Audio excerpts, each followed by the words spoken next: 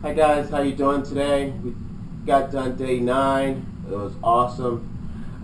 We did our workout really late. We were very busy all day. Had a early dinner. They had to digest and digest before we worked out. So we're doing this video early in the morning. So we'll make sure we hold ourselves accountable and get it out there for you.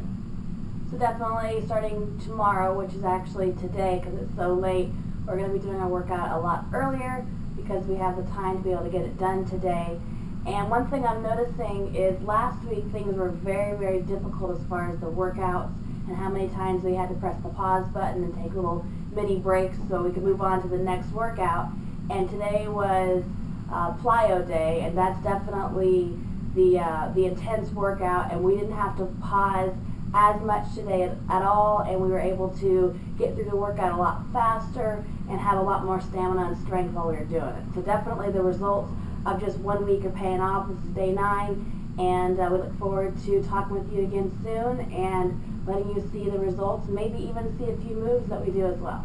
Most definitely, and I just want to give out a big shout out to Erica for holding yourself accountable and getting a late workout in and doing your video. It's really awesome. I'm glad you're back on board.